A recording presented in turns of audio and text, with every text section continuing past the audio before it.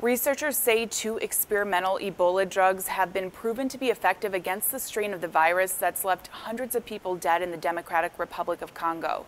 According to a new study published Tuesday, an antiviral drug and an antibody treatment both inhibited the growth of the so-called Ituri strain in lab tests. The drugs were developed based on strains from previous Ebola outbreaks. The microbiologist who led the research told CNN they're currently being tested in a clinical trial, but we needed to verify and make sure that they were going to be as effective.